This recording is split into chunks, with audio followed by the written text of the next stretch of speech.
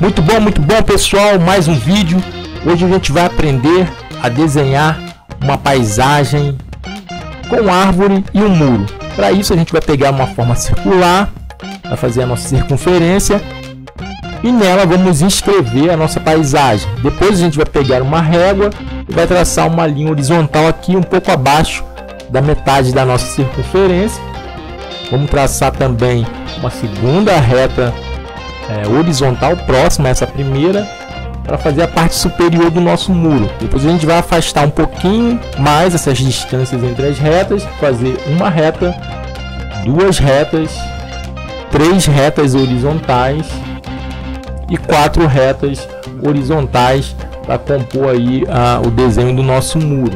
Então, quando a gente terminar de fazer essas retas horizontais, a gente vai alterar aqui, né, a direção da régua, colocando uma posição vertical. Vai começar a fazer pequenos traços verticais, uma distância parecida, né, entre uma reta e outra.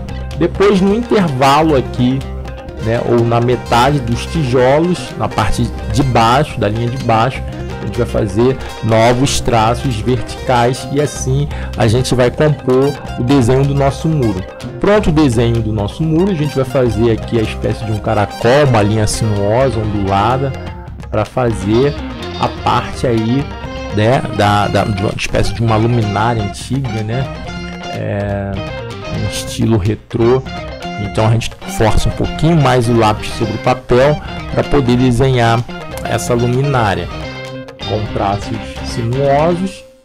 Então a gente vai começar a fazer aí um semicírculo na parte de cima, vai fechar aqui e vai traçar aí a espécie de um trapézio para compor o desenho da nossa luminária. Então a gente fecha aqui essa parte de baixo, né?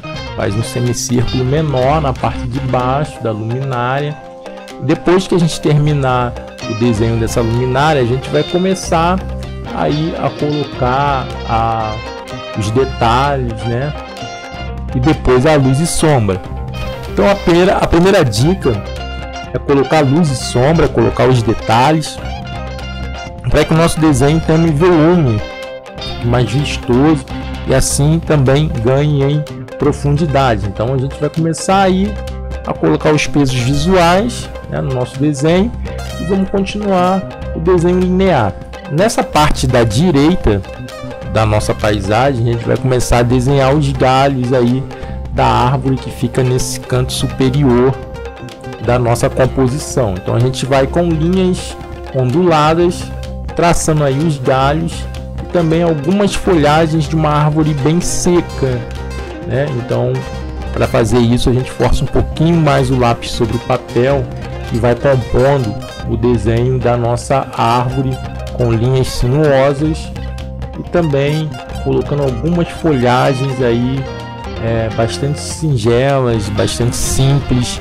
A gente vai compondo aí, né, a nossa árvore que fica aqui nessa parte da direita da paisagem. Então reparem que eu coloquei o desenho, né, para a gente saber a direção, também a proporção, de como essa árvore vai ficar na nossa composição. E depois que eu faço isso, eu começo aí a colocar um pouquinho mais de espessura no nosso trabalho, né? Então com isso eu vou fazendo alguns traços sobrepostos, forçando um pouco mais o lápis sobre o papel, fazendo os galhos um pouquinho mais, com um pouco mais de espessura, e com isso eu vou criar mais expressividade aí para o desenho da nossa árvore aí, né, que está aí por cima do muro. Então eu vou pegar uma tampinha aqui que pode ser, né, de um alvejante ou de algum outro material.